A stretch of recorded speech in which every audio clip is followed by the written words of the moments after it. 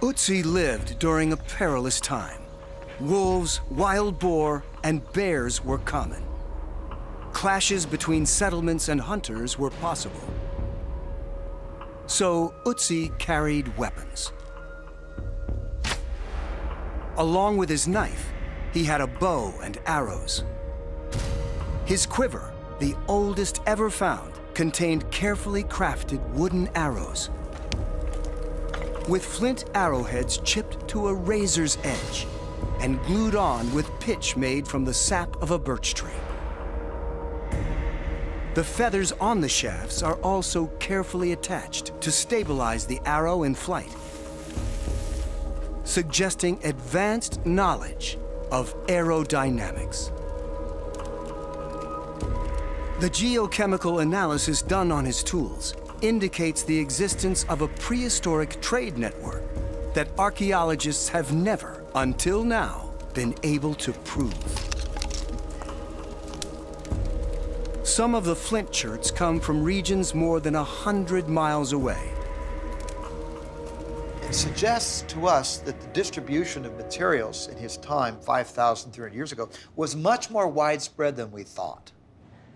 Analysis of his tools is also revealing more about his final days. If you look closely at the tools, they haven't been recently reworked. You'd expect Ötzi wants his tools to be ready for whatever crisis he may be facing.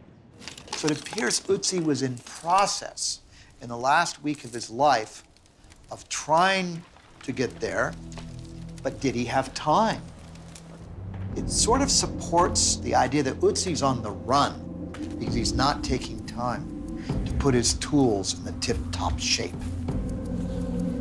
One of the most surprising items in his arsenal was far advanced for his time, an axe made of copper. This is an engineering marvel because Ötzi has something nobody else has around.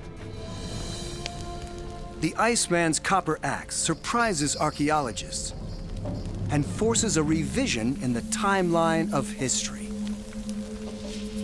Before Ötzi, scholars didn't think Alpine cultures had learned to smelt copper until about 2000 BC. But carbon dating shows that the Iceman's axe is far older than that.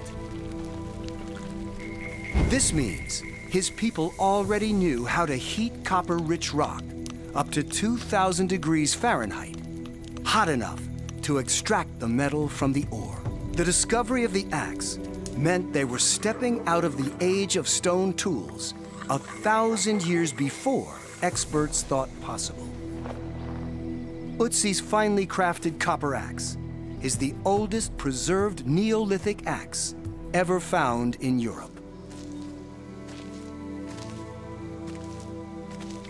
If Ötzi is representative of his time period, advanced medical knowledge, advanced technology with the axe, advanced understanding of his environment, what does that make him to be? The axe was so advanced, some believe it marks Ötzi as a man of great importance in his society. Stone carvings found almost 100 miles away in the valley of Val Camonica, near the site of Ötzi's death, prominently feature the exact same kind of axe, suggesting that the weapon is a symbol of power. Was this power what ultimately led to Ötzi's murder? The ability to study this frozen treasure is limited. The solution? Art imitating life. More than 5,000 years later, and almost 5,000 miles away, Ötzi's 3D model twin is coming to life. Here, in Missouri, Gary Staub, a paleo artist and sculptor, resurrects history. For the past 20 years, he's built replicas of extinct creatures on a mammoth scale. He has fashioned prehistoric predators, sculpted monstrous reptiles, and handcrafted extinct species. This creation is different. Gary's team knows what Ötzi looks like, so their job is to replicate him exactly as he looks right now. It's like Neolithic Christmas. The plastic 3D model has arrived, and Gary has one of the biggest challenges of his career. His team gets to work, sculpting the old-fashioned way, all by hand.